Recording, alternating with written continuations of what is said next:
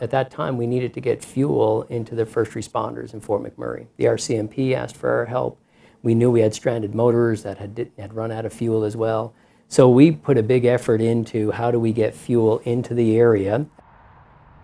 At the time when things were evacuating and we needed to work with the government and the authorities to get access to bring fuel in, but we got asked for some support. We donated fuel to the RCMP, the local firefighters and the first responders. We donated fuel to stranded motorists, and we brought it to them on the road, you know, because they were stranded and without fuel, so we brought it to them on the road to be able to do that. We provided jet fuel and aviation gas to the fire bombers in Fort McMurray as well. So that was, you know, a great industry collaboration. We were the ability to provide the fuel, but we had to work very closely with the authorities who needed it to find access to get the fuel into that site at the time when we were really evacuating. And of course, the people who actually did that and brought the fuel in deserve a lot of credit as well. They had to wait for when the road was open, when it was safe to get it in and get it out, and then go and actually fuel the stranded motorists as well.